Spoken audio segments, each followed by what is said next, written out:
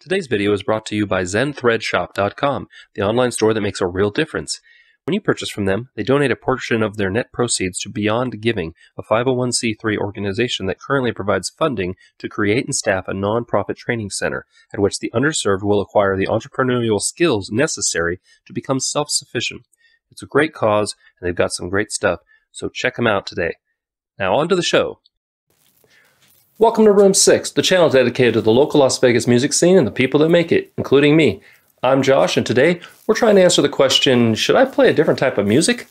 In this video, we'll take a look at what constitutes a genre of music, some famous artists that made changes to their music, and what's in it for you if you decide to change the game you've been playing. Who knows? Maybe you're the polka master the world's been waiting for.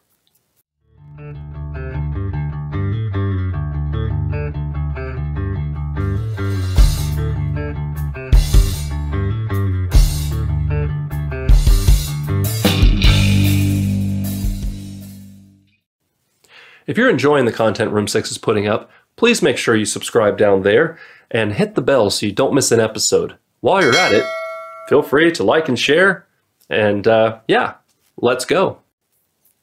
One of the great joys of running Room 6 is the exposure I get to multiple types of genres. Each interview brings the possibility of expanding my musical awareness and horizons, along with introducing me to styles of music I didn't even know existed.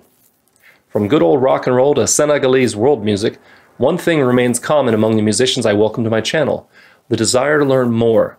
Some have even changed their genre of music throughout the years, while others changed their main instrument. Let's look at what a genre actually is. The Oxford Dictionary defines it as a category of artistic composition, as in music or literature, characterized by similarities of form, style, or subject matters. It's those similarities that we tend to use to stereotype genres and the people that make or listen to them. By this definition, making changes to your musical genre isn't that hard to do. You might even say it's easy enough to do it by accident. What do I mean?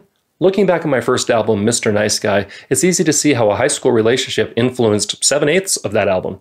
Jumping to my second CD, Postcards from the Sun, the differences are apparent to the listener. My tone changed, my playing changed, my songwriting changed, and the point of the second album is completely different than the first. To put it more simply, I used to describe my sound as acoustic-based love songs. Now I'd be hard-pressed to pigeonhole myself that way, listening to my recent music. But did my genre change? I'd have to say no. But you know whose genre did change? Gwen Stefani went from ska girl to pop star. Bob Marley is famous for reggae, but he also recorded gospel, folk, and ska music.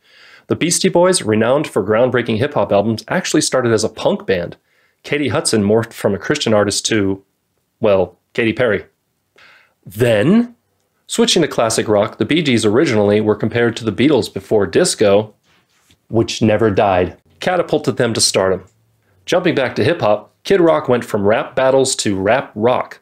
Sticking with rock, metal gods Pantera got famous for blistering shows, but originally were a glam rock band.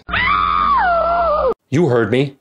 Also from the 90s, Darius Rucker of Hootie and the Blowfish made the move from alternative to country with some success. There's so many more, but you get the point. So in the end, it ultimately comes down to you. Are you feeling confined by your current songwriting style? Is there another genre that gets you pumped to hear it? My advice is simple. What are you afraid of? Change is inevitable and necessary for growth. The magic happens outside your comfort zone, so embrace the weird stuff and see what sticks. Your fans will most likely enjoy the new direction, and you might just gain some new fans with your boldness. Thanks for watching. Hope you enjoyed and it was helpful information. If you have any suggestions for more topics you'd like me to cover, please throw them in the comments below. In the meantime, if you'd like to see more videos like this, click here. If you'd like to subscribe, please click here. Remember to be amazing, and we'll see you next time in Room 6.